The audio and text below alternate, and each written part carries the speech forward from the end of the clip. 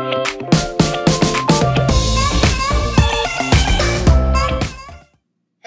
guys, it's Thursday, and that means that we can celebrate the end of Home Fit Fest from the last 6 weeks. Today, mobility for this stuff and for this stuff, okay? We've got a handstand push-up skill progression today, a little EMOM. Should be not super hard, maybe a little hard, okay? And then a short-ish 10-minute AMRAP to finish up, okay? So let's start off with our mobility. First thing, we're gonna take our lacrosse ball. We're gonna go after the calves a little bit, okay? Well, actually, sorry, back pedal. We're gonna stretch the calves first. We've got straight leg and bent knee, 2 options, okay? Is that one going? Okay. Okay, so option 1, or sorry, first one is going with a straight leg. And what I find really helps in this one is actually engaging your quad, all right? So like actively lock your leg and then push up into the wall, okay? So you should feel a nice stretch higher up behind the calf and almost the back of the knee, all right? That's gonna go after your gastroc a bit more, gastroc minis. And we're gonna go for that stretch for 45 seconds per leg. Okay, once you are done that one, then you are going to bend your knee and then really drive that knee onto the big toe, okay? If you can get it over onto your pinky toe, then great, that causes knee ankle pain. Right onto the big toe, and then we're gonna hold that for a little bit, and that should give you a lot more of a stretch right into the kind of your Achilles and just above into your soleus, okay? So there is our calf stretch for today. You're looking for 30 to 45 seconds of each of those positions. From there, we're gonna go into the peroneals. Peroneals are these guys on the outside of your calves, okay? Outside of calves, shins, whatever you wanna call it. And we're gonna start up nice and high up in the knee, okay? Or towards the knee. And just putting enough pressure on there, you might you'll tend to activate your foot and press up like this. Try not to, okay? And then we're just gonna give a nice little roll up and down the leg there. And then as you're going, you're guaranteed to find a couple of these things, all right? I want you guys to really pay attention to these ones because they're ones that you should be doing fairly often once we kind of get into our 6-week running club program thing, okay? Staying on top of this stuff is part of staying healthy while we do our runs, all right? The Brad Kane, the one and only, said in one of his podcasts he did with, wasn't one of his, the podcast he did with Barrett is running is one of those things that has 100% injury rate, okay? And it's just where and when it happens. And we can definitely prolong our running life and make sure that we actually enjoy the 6 weeks by looking after our ankles and ankles, calves, knees, hips, okay? So let's make sure we're staying on top of that. So once you're done rolling out one side, we'll go on to the other side, and you can kind of get into some ankle pumps. You can kind of move your ankle around. If you're doing this on like the side of a box or something like that, or the side of a bench, then you can do like kind of ankle circles, okay, as you're doing it. And that's just going to be very similar to when you're doing like your forearm and you're kind of moving your wrist around, so you can get some extra smashing of that tissue, okay? So from there, we're going to go into our lats. Move like a champ. I want to grab that guy over here. And for our lats, we're just going to do the old peekaboo stretch. One hand up over the top, one hand under, and then press, and then hang out there, okay? So we're looking for that nice long stretch down the side of your body, okay?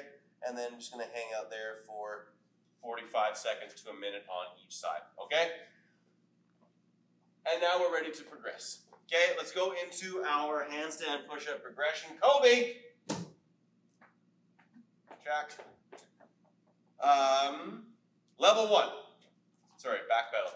10-minute EMOM. Level 1 is our pike push-up, okay? Feet on the box, bench, whatever you want, couch, volunteer, okay? Or on the floor, All right, coming down, make sure you can see your thumbs the entire way down, head to the floor, push back up, okay? You're going for 6 is a good goal. You can do less, you can do more, whichever, wherever your strength is, okay? Level 2 is kipping handstand push-up. Okay, this level 2 is really if you kind of like have got your handstand push-up once, or you can consistently do 1. This kind of progression is for you. You're doing anywhere from 1 to 4 reps every minute, okay? Now, these should not be maxed out reps. You should not be failing, okay? So let's say you get yourself up onto the wall, and you're like, okay, and down, and you're like, and you just barely lock your arms out. That's it. That's all we want. We're looking for success, okay? We're not looking for you to PR here. There's 10 chances for you to get a rep. Let's get 10 reps, not 12 fails. All right? From there, level 3, strict handstand push-up for 1 to 2 reps, okay? This is a very similar progression as the first one. If you are trying to get a strict handstand push-up and you know that these are very difficult for you, then this is a good place for you to start. 1 to 2 reps is not very many, but it will start to add up, okay? So you're looking to the same thing as normal. Make sure you can see those thumbs. Come down, tap, drive back up, okay? And then the last progression is for anyone that is much more proficient at our handstand push-ups, and we're doing max kipping in 15 seconds, okay? So if you are super proficient in those, then you're probably going to get somewhere around like 8 to 10. If maybe you're not super proficient, but you still have a good amount of volume, you're looking for anywhere from 5 to 8 kind of thing, okay? Now let's make sure that you do have control still when you're coming down. Don't just drop yourself from the top and compress the crap out of your neck, okay? Let's make sure that those look good, all right? Some key points, some things that will tend to help you with those kipping ones is making sure that you're trying to stay nice and tight, okay? We don't want to have our legs way out to the sides. And I find that if you bring them too close in front of your body, that it pulls you off the wall, okay? So kind of have the knees out a little bit, and then it's a little bit easier to keep yourself driving straight up instead of driving off the wall, okay? There it is, all right? Now, going into our AMRAP. 10 minutes. I have something in my eye. 4, 6, 8, 10, 12, 14, 16, 18, 20, 22, 24. If you get that far, you're amazing, okay? You're doing push-ups, normal old push-ups, no hand release, the ones that make you feel really, really good until they go away, okay? Normal push-up. Jump lunges, total reps. And then dumbbell shoulder to overhead, all right? So let's look at these. For your normal push-up, pretty simple. Chest to the floor, boom, boom, boom. Crank them out, okay?